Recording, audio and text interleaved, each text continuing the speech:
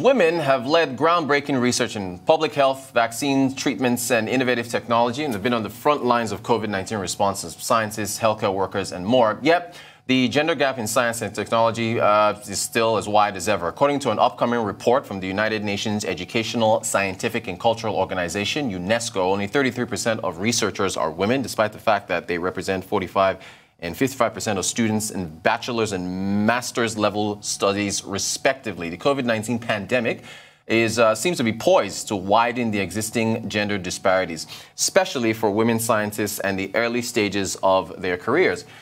Joining me live from the United Kingdom to throw more light on this is the Executive Director of the Royal Academy of Science International Trust, Dr. NISREEN HASHEMITE. I hope I pronounced that correctly. Doctor, thank you so much for joining us.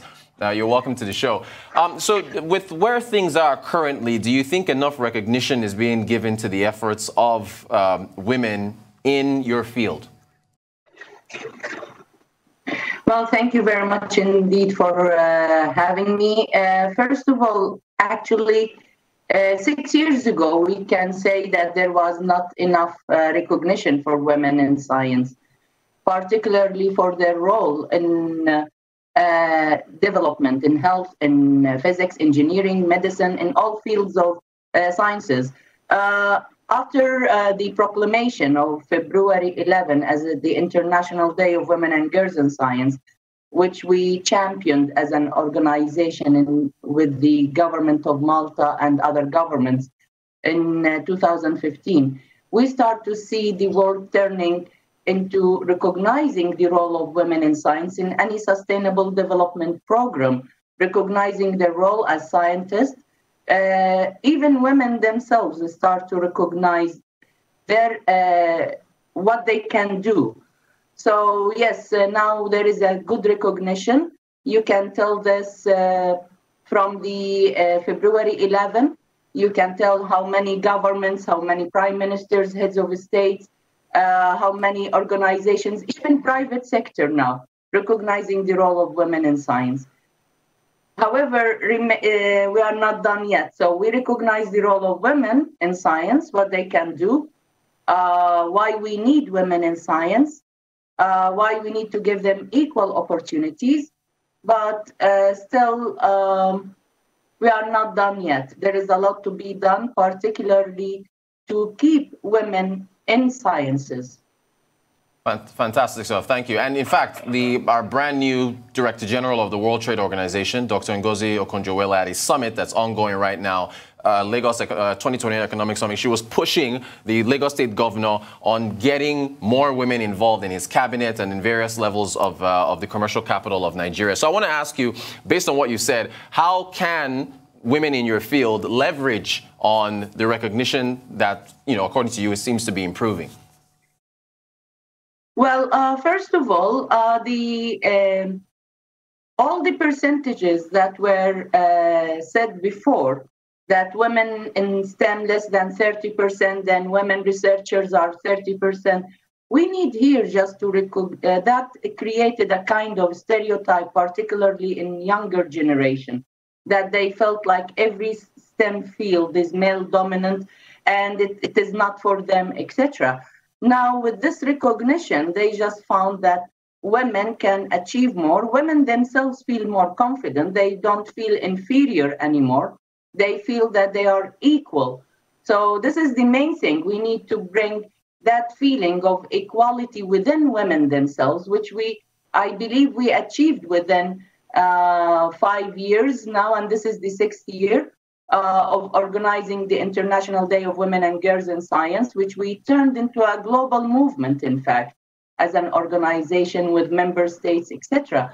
Now, what we need is just to bring the role of women in science, to encourage women in science into diplomacy, into policy making, to have a say. So the role of women in science is not just only in a laboratory or in research, or just in, academia.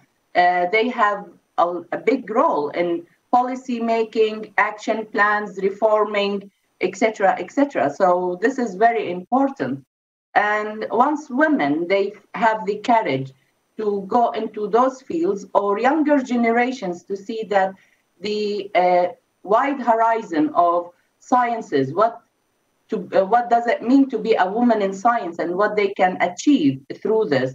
I think we can, governments will have, by themselves, we will have the 50-50, if not the full government is composed of women in science, of course. Great stuff. Very, very encouraging. So while there are improvements on that end, here in Africa, there is still, a sizable gender gap. How can communities here, women here in professional services, how can we improve things on our side of the pond? Well, there is, although I am not African, but I have long history in Africa as being a descendant of the Prophet Muhammad, and as well being myself as a royal princess, I worked a lot with Nigeria, with other African countries as well. So I always say Africa has a lot to offer. African women in science are doing amazing work. They are contributing to the science fields, but we don't hear about them. This is the biggest problem. We don't hear about them. Why we don't hear about them? That's number one. Number two, what is our role, those who are in the north, how we can collaborate with our colleagues who are in the south? This is another issue. The African Union, I always say, the African Union has the best science policy framework I ever seen in my life. But it is about the implementation now, how to implement it. And to implement any policy depends on the country's situation, on the society circumstances. So in order to improve the situation of women in science, their contribution, we need to always focus on the social aspects and the cultural dimension, which with this we can bring more women into science, more recognition. It's not only about the recognition, it is about the achievements.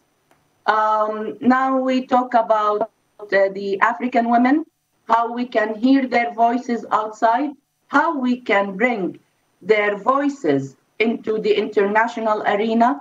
This needs two ways. Like last year, in February 11, we managed to get sponsorship for flight tickets and for the 20 African women in science that they rocked the international community with their work. So, in fact, we need to encourage such kind of act and the collaboration, and also to ease the publication of research from Africa into the international journals and arenas. And the main thing is to believe that Africa has more role models than those outside. So wherever you turn your face, there are amazing women in science. There is another issue we need to bring attention to, is the brain drain.